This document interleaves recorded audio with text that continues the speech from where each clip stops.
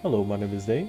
This video will be talking about some cheaper affix option in Global PSO2.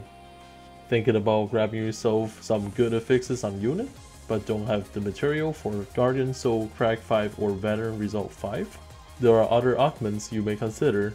With Global's different receptors in Rising Weapon Batch 5 shop, one can easily get receptors from different augments transferred. Makes the formula easy to work with and cut down the meseta cost.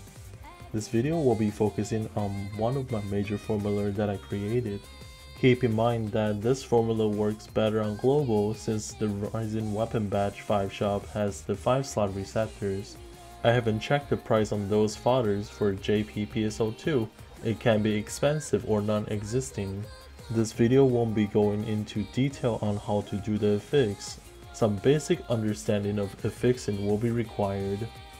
The pro for this affix is that it is a lot cheaper compared to GSoul affix. You do not have to use transfer passes at all. It gets you above 150 attack with some HP and some PP. The con for this affix will be you need 45% augmentation aid and some required unit according to your attack type. Its stats isn't the best compared to GSoul affixes, but it gets the job done. The product of this formula will be a piece of 6-slot unit with 1 SSA and 5 augments. The goal here is to upslot from 5-slot to 6-slot at the end. You will need 50 Rising Weapon Batch 5 per unit. Also a piece of Novel unit and a piece of Chevelle unit depending on what type of attack you are using. You may get Novel unit from Rising Weapon Batch 5 shop for 100 badges each, or drop in a ultra hard urgent quest.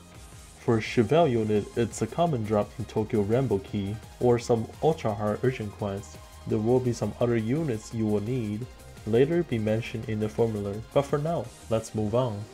Last item you will need is a capsule item, such as Augment Range PP3, as known as Graceful Precision.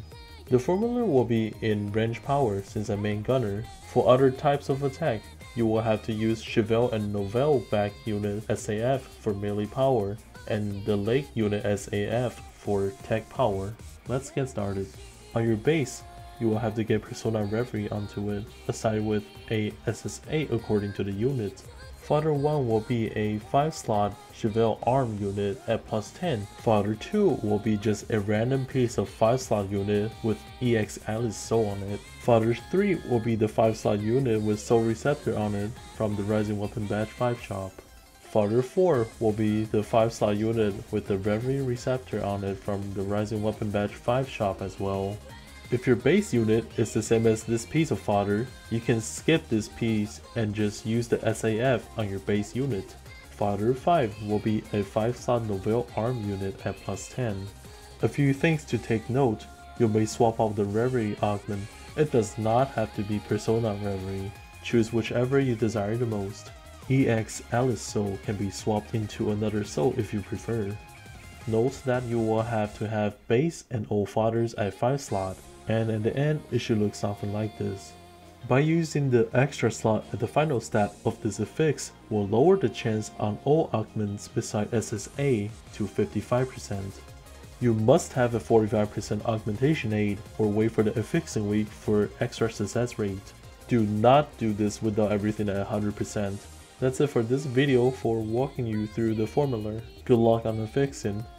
Thanks for watching. My name is Day. See you next time.